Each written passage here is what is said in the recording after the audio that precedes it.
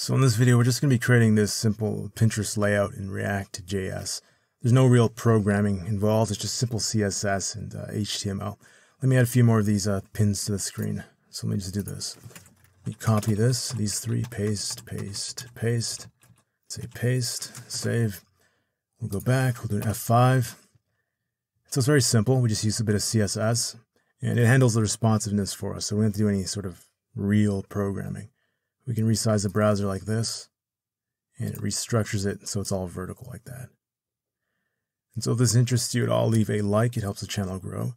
Subscribe if you haven't already subscribed, and let's begin. All right, so let's start off by creating two new components. So we're going to have a, let's say, call this the actual Pinterest layout. This is going to be the grid system. So Pinterest layout.js, and we'll have an actual card. So one of the cards or the pins, we'll call it a pin on screen. Both will be, let's say, are they both functional? Yeah, they're both functional components. RFC, there we go. Let's do my exports here. So export default, and that's Pinterest layout. I spell that right? Pinterest layout, yeah. All right. And the pin will be a functional component as well. Export default down here. Export default pin. And all right, so let's just normalize the the body of the page. So margin padding. Let's give a background color of gray. Save. Perfect. All right, let's close this. In the app, let's use the Pinterest layout. We'll do it here. Pinterest layout from components / Pinterest layout.js. Let's use it here. Pinterest layout. There we go. Close that. Pinterest layout uses the pin, so let's import that here. Import pin from pin. There we go. All right, so let's handle the pin container first. So let's do that here. Yeah, we'll do style objects. Let's do const styles is equal to, this will be the pin container and object. Let's do this. All right. So let's do the style here, and then we'll code up the actual style. So style is equal to, and we'll just do styles.pin container. Save. All right. So pin container, let's start with a normalizer. So margin 0, do padding of 0 as well.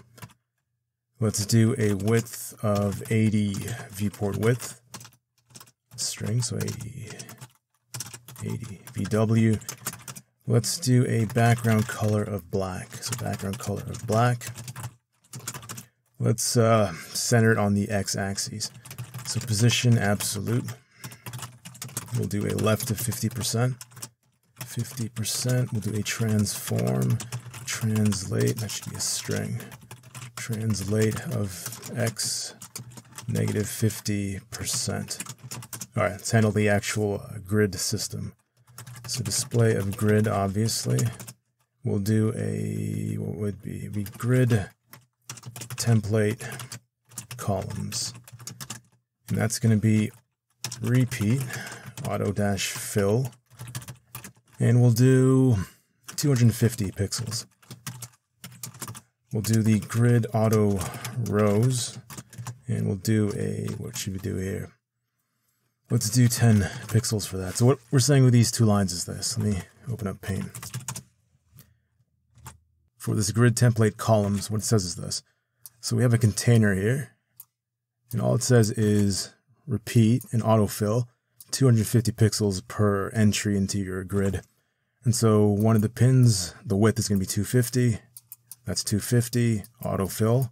We add another one, we add another one, we add another one. And if this one can't be placed within the boundaries of your container, just start a new row. So that's all the autofill does. 250, 250, 250, 250. You can't go here, just start a new row. And what this says, grid auto rows, is each new row is 10 pixels. You Control Z that, is 10 pixels.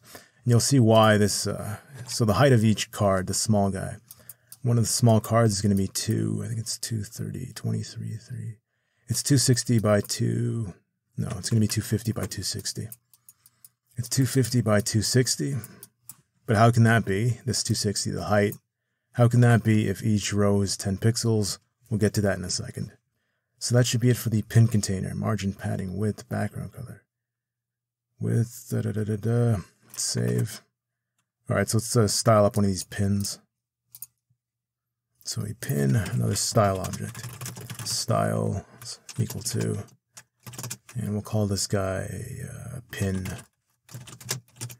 Each pin is going to have a margin of 0. Let's say padding of 0 as well. Let's say a border radius of, let's say 16 pixels. Should have a semicolon there. And what do we need here? Let's say background color of red. Color of red. And let's pass down the size of each pin from the Pinterest layout. So let's do this. We can do pin.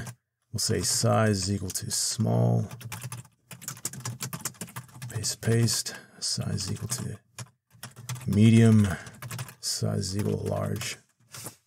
Let's accept that in the pin. So we need the props here. And each pin is going to have a style. And we're just going to destructure it. So styles.pin. And there's going to be another thing down here. Let's define the actual sizes. So we have a small, medium, and large. A small. Copy. Actually, let's do this first. Small, medium. Let me scroll up just a bit. And large. Large, medium. So what's the properties in small? It's going to be really simple. It's going to be grid. What's it going to be? Row, end, and it's going to be a span of 26 for this guy. Copy, paste, paste. For the medium, that's 36, 26. This guy should be 33, and this guy's 45. So all this says is grid row end. That's where the row ends. 26. 26 what? Well, 26 rows.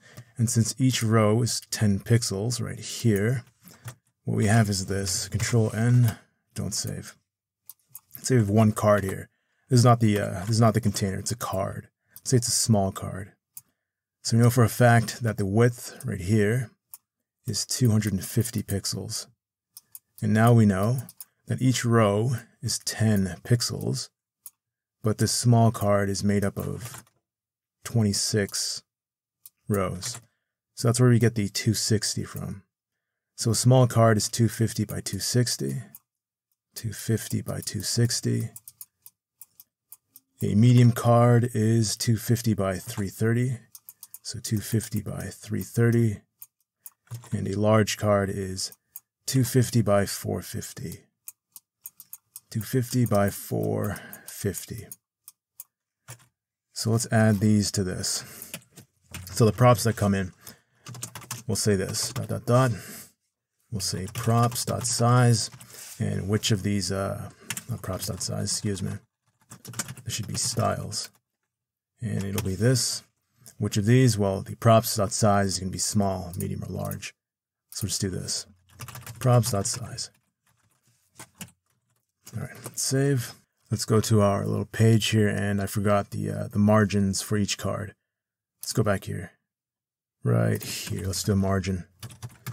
So 15 on the top, so 15 pixels on the top and bottom, and we'll do 10 pixels on the left and the right.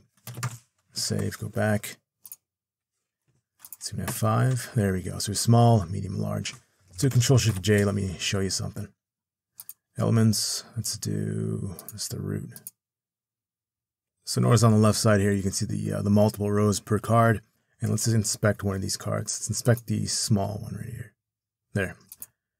So notice the dimensions here, 230 by 230. But I thought the math said 250 by 260. Well, we have a margin of 15 on top, a margin of 15 on the bottom, margin of 10 on the left, and a margin of 10 on the right. 15 is 30. The 250 minus 30 is the 230. And 10, actually that'd be the width, excuse me. 15 is 30, 260 minus the 30 is 230. 10 plus 10 is 20, 250 minus the 20 is 230. So that's how we're getting the actual dimensions of the card here. 230 by 230, and those are the margins. Same thing for the medium.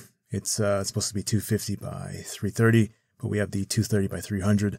And the large should be, what should it be? 250 by 450. But we have the 230 by 420 here. So let me add a few more cards, and then we'll look at the responsiveness of this. So let me copy this, paste that here, let's paste that here, paste that here. Save, go back, and close this. And I forgot to center the, we'll center all of these. They're starting on the left. Let's center the grid. Let's do it right here.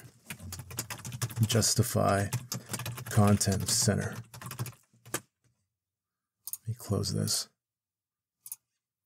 All right, so that's the finished product.